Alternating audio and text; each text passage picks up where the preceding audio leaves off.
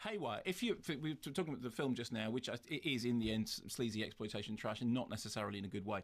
Haywire is what happens when you actually attempt to do something interesting with a with a genre and slightly subverted. So it's a new movie by Steven Soderbergh, takes well-worn B-movie genre, which he does this quite a lot. In this case, action-adventure, gives it a little bit of a twist, throws in some very, very sort of spanking, sparkling visuals, chucks in a bunch of A-list stars to give it box office appeal, finger-popping soundtrack, and voila, you are an auteur with mainstream appeal. So the story is, he describes this as being based on the sort of formula of James Bond movies, the early James Bond movies, like From Russia with Love, in terms of the ratio of plot to action. That basically it's 1 to 2 as opposed to 2 to 1. He also describes it as being a Pam Grier film as made by Alfred Hitchcock, which I think is aiming fairly high. Actually, it's closer to. Do you remember Nikita, which in America was called La Femme Nikita? Yes. Remember that?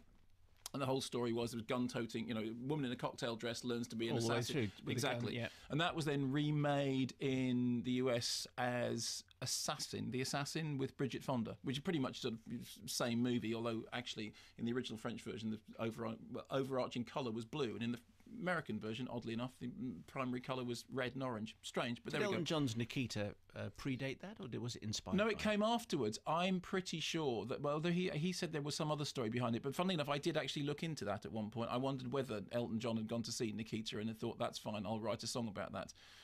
But it doesn't predate Chiquitita by ABBA. Chiquitita, that was the one about... I just love all ABBA stuff. So, okay. Having only just managed to see that film. Which one? Mamma Mia. Mamma Mia.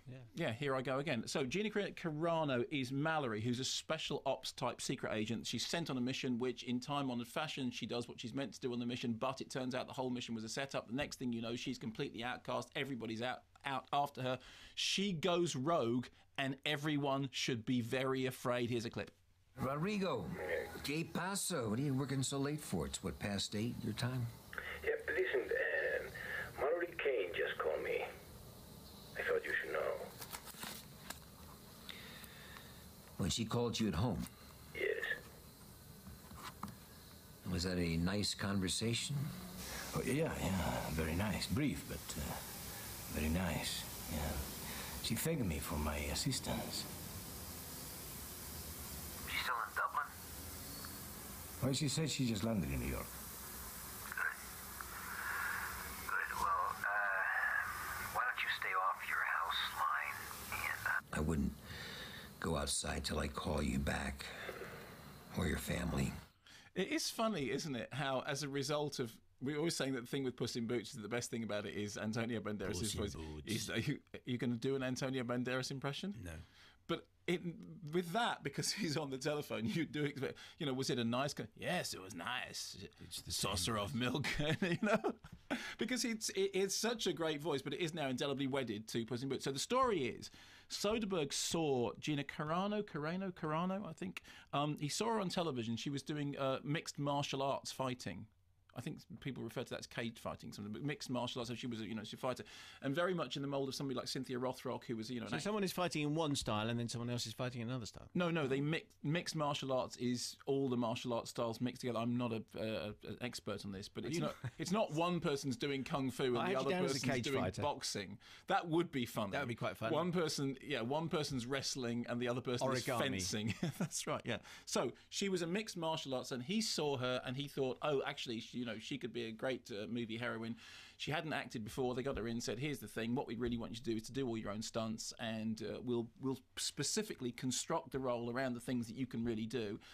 And actually, I thought she did terrifically well. For a start, in terms of there is a lot of action in the movie. There is a lot of running, jumping, punching, fighting. And one of the things that they've said they wanted to do was not to have everything on wire work, not have everything special effects, not have people doing supernatural, unbelievable things. Have people doing things that are at the top end of what you could actually physically do, which means there are an awful lot of, hand-to-hand fight sequences of people seen with her fighting Michael Fassbender, thrashing around, smashing up hotel rooms, people being thrown into televisions, but all sort of bone-crunchingly realistic in a way which is interesting because we've got so used to wire work and people flying through windows and in the sort of the James Bond way, unbelievable fights, that when you see something that looks like people actually genuinely having a proper punch-up, it really does, pack a punch. Then you surround it with Michael Douglas, Ewan McGregor, Antonio Banderas, Channing Tatum, Bill Paxton, Michael Fassbender, a bunch of established thesps who can pretty much do what's necessary as far as the acting chops is concerned. Although I have to say, in Gina Carano's defence, she said that she hadn't acted before, wasn't sure that she was up to it. I thought she was pretty... I mean, I've seen many respected thesps doing far worse than she does.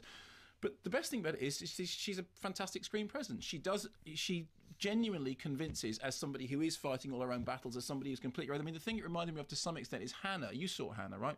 Yes. You quite enjoyed that. Yep. Similar sense of the whole gag is you don't think this person is going to be as dangerous as they are, but in fact they're absolutely lethal. There's one line in it in which Michael Douglas, I think he's talking to Antonio Banderas, and Antonio Banderas says something like, yeah, well, she's coming, but she's just a woman.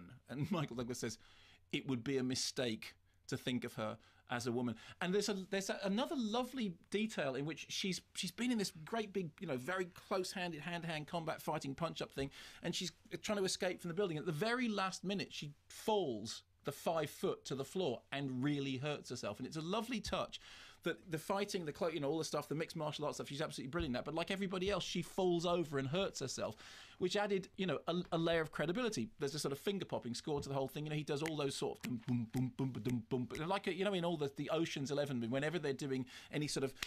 there's nothing he loves more than shots of people opening and closing suitcases, packing, zipping things up, doing... It doesn't make a movie for me, I must say. Doesn't it? What, just an opening and closing of a case? No, but it's it's like a stylistic tick. There's something, to another. I mean, clean edges, clean, stuff getting done. It's like a heist movie, but it's essentially an action movie in which he's taken a, I think, very promising action star, given her the best possible star vehicle, and said, "Off you go do your own thing," and she has done, and I really enjoyed it. I mean, it's a B movie.